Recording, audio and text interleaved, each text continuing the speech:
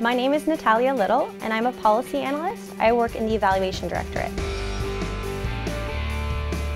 So I provide support to evaluators, and evaluators provide oversight on how Government of Canada programs and services are performing. So we have a lot of interesting data about so many different subsects of the Canadian population. And by delving into this data, we get a real sense of exactly the conditions that these different groups face. I mean, when I worked in the private sector, the most important thing at the end of every day was how much profit you made and the bottom line. I always felt like I was missing something and I wanted to have some more meaning. So that's what I'm getting out of this job opportunity here at Employment and Social Development Canada. The center of my work is serving Canadians better, and that brings a lot of meaning to my work.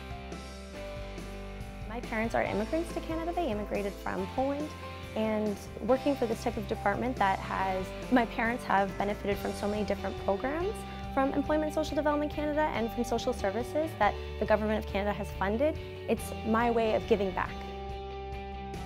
Don't put me on the spot here. My mom's gonna chirp me if I do it wrong. Oddaję z powrotem do tego kraju, który dał tyle dla moich rodziców.